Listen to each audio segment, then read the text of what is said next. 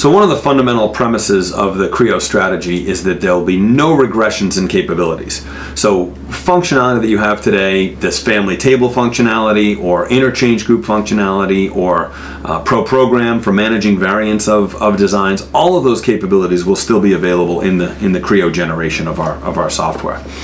What we'll do with AnyBOM though, the AnyBOM assembly breakthrough technology, will allow customers to leverage business intelligence that might exist in Windchill and use that business intelligence to drive unique variants.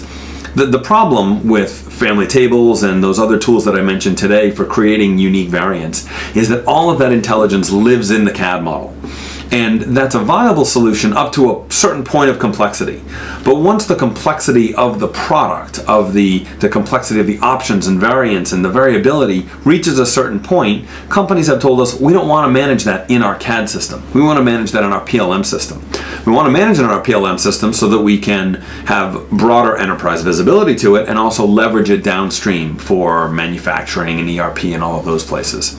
So AnyBOM is about taking that intelligence and driving it back into the CAD models. So we're not saying that the AnyBOM assembly breakthrough technology is the only way to manage product configuration. We're saying it's a new way. It's a more powerful way. But all of those traditional capabilities will continue to be supported in the Creo generation of our software.